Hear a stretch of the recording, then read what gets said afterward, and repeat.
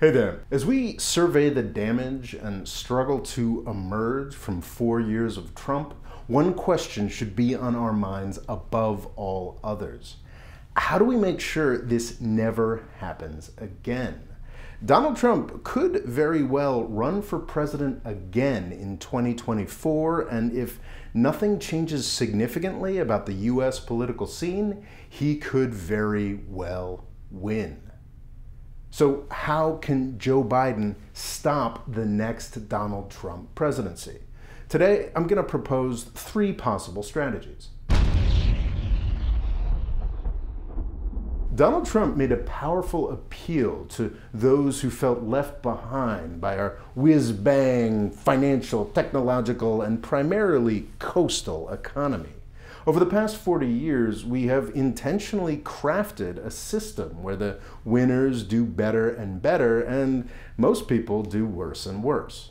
There were arguably good reasons to do this at the time. In the 1970s, it's conceivable that the country was too equal to innovate the way it needed to. It might have made sense to give the wealthy a few more incentives to invest and come up with new stuff. Wherever the right balance was, we hit it at some point before 2008, and we have kept on accelerating in the same direction long past the point of diminishing returns. Donald Trump was elected on a promise to do more for the little guy, but all he ended up delivering was a massive tax cut that made the rich even richer. A lot of folks are already impressed with Joe Biden's moves in this direction. The new stimulus apparently included some pretty impressive new anti-poverty measures, and it seems like the Democratic Congress and the Wall Street figures that own it are a lot less obsessed with the pro-austerity balanced budget mindset than the Obama administration was. There are a lot of quick and easy things that could be done here, like enforce the labor legislation that's already on the books, or give the IRS the money it needs to enforce tax legislation. And there's some bigger picture stuff too, like, fixing our horrific healthcare system, or doing some ongoing stimulus through much needed infrastructure spending. I am much more optimistic about the chances for this strategy than I was back in November. That Senate election in Georgia in January really was a game changer. But there's a lot of difficult and long-term work to be done on this issue. And as the Trump crises fade, people are going to get a lot less willing to do that work. And even if Joe Biden proves to be an effective fighter against inequality, positive results might not even show up in time to win the election for the Democrats in 2024. It's obvious that Joe Biden is not going to solve racism. Racial tensions are as American as apple pie, and they are eternal. But they can be changed by a president. Donald Trump just provided a masterclass in making racial tensions worse over the past 4 years. Interestingly, the best way to improve things with this issue would actually also be to work to solve inequality. The fact that I think these two concepts are directly linked may be surprising to those of you familiar with Twitter wars over which concept is more important to the rise of Trump. Many in the US's right-wing marketing segmentation like the inequality explanation, while many in the left-wing marketing segmentation like the racism explanation. But for those of us who think of politics as more than just a team sport, it's obvious that these two issues are directly linked and feed off of each other. If life gets worse, as it has for like 80% of Americans over the past 40 years, it becomes more attractive to hate the other, whether that's on a racial, ethnic, or even a gender basis. And that's exactly what's been happening.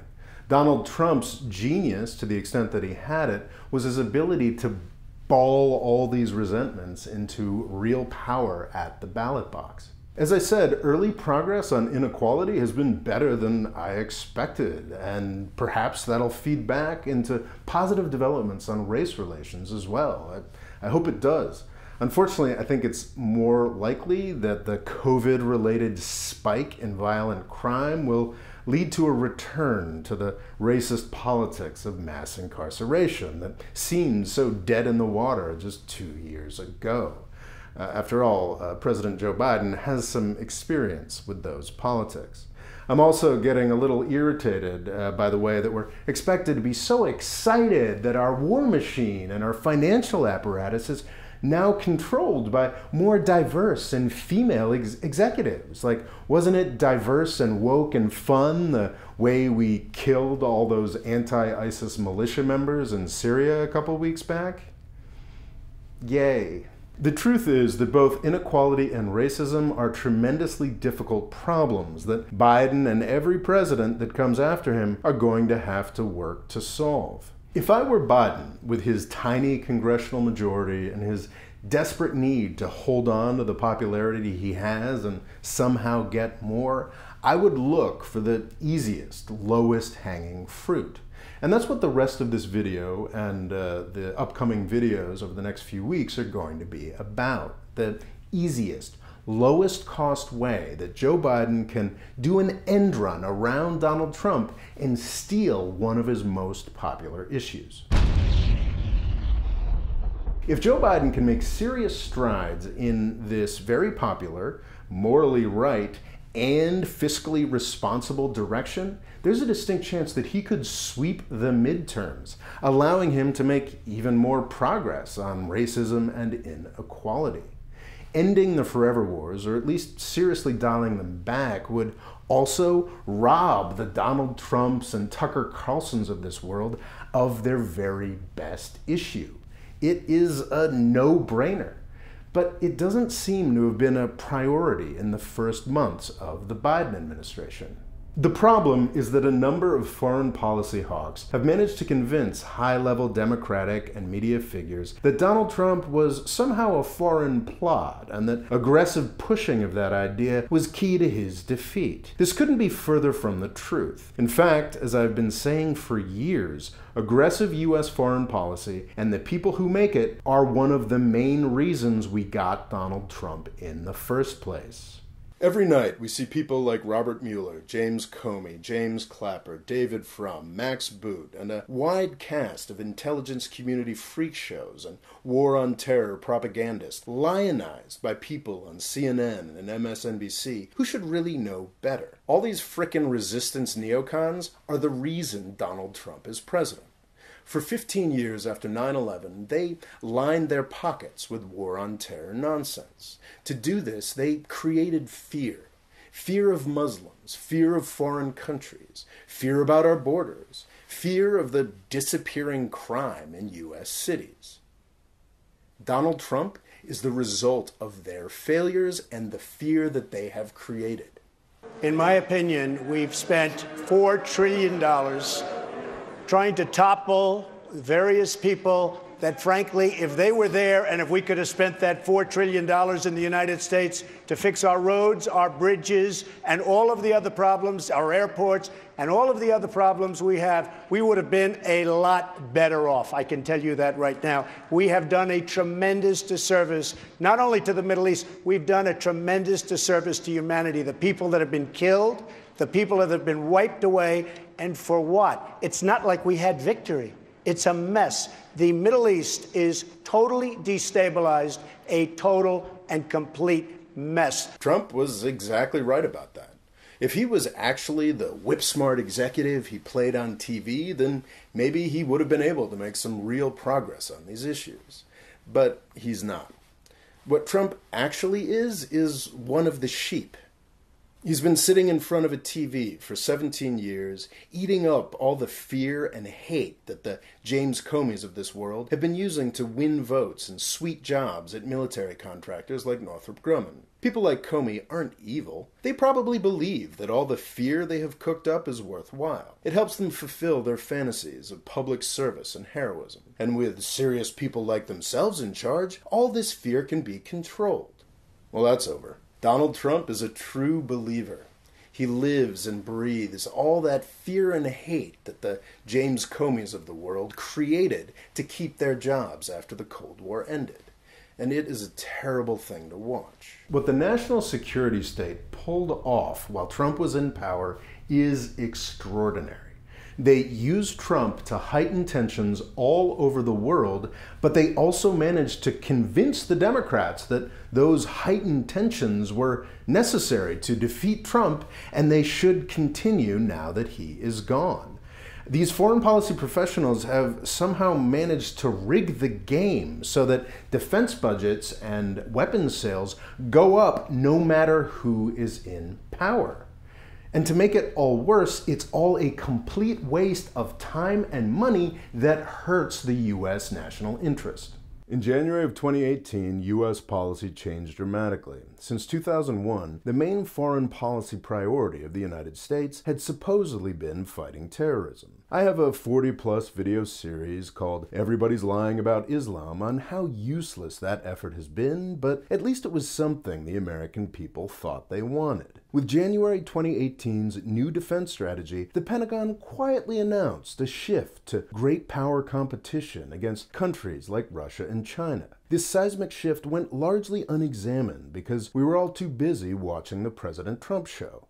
The only nice thing about this shift in strategy is that it's a little more honest. In truth, the United States has been pursuing a tremendously counterproductive policy of great power competition for the past 30 years as well.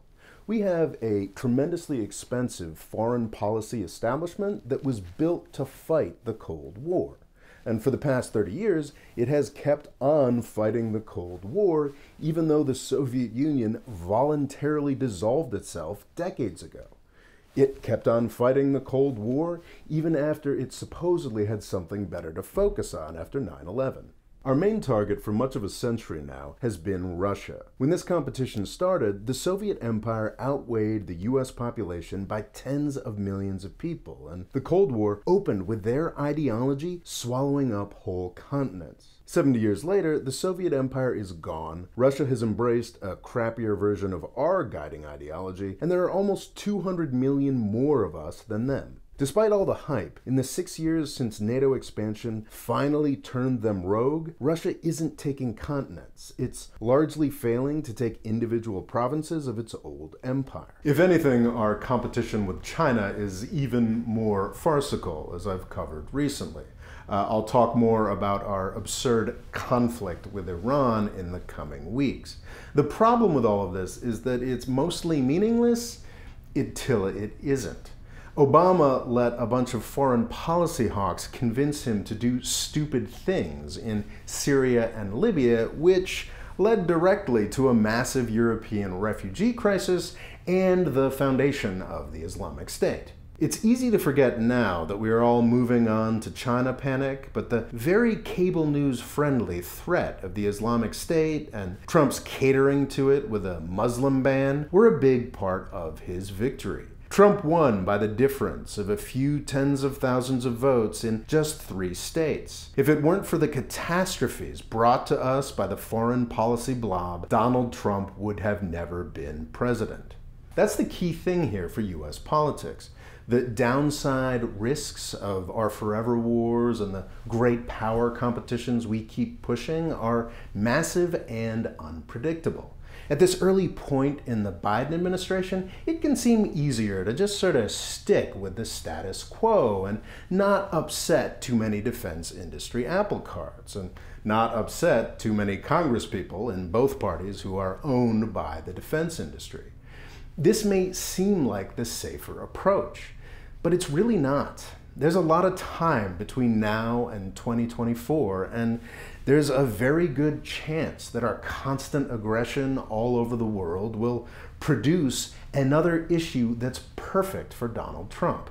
But there is good news here. One of these things is not like the others. Inequality and racism are perennial problems that will always be with us. What's more, the president has pretty limited powers to deal with these domestic problems. The forever wars? According to the Constitution and most US laws, Biden can wake up and stop them tomorrow. Now, obviously, it's not that easy. Trump showed that by his complete failure to get out of Syria and Afghanistan, 2 things he seemed to sincerely want to do. But Biden, even if he is somewhat diminished, really does know how government works and has hired at least a few intelligent people who are eager to help him get it done. Trump didn't know anything and almost exclusively hired pro-war people. Biden should end the forever wars and start taking a saner, less militaristic approach to great power competition. It's not just the right thing to do, it's the smartest thing to do for the success of his presidency and his party. It's also the best way to stop Donald Trump. The only thing standing in Biden's way is the U.S. foreign policy establishment. Whether you know it as the blob or the deep state, or as I do, as the metastasized military-industrial complex, I believe that it is the greatest threat to the survival of this country and the world. Come back next time to hear more about the way that the blob has taken over U.S. politics. Thanks for watching. Please subscribe, and I would be grateful if you'd sign up for my email list so I can reach out to you if the YouTube gods ever cast me out. You also get a free PDF essay for signing up. Thanks.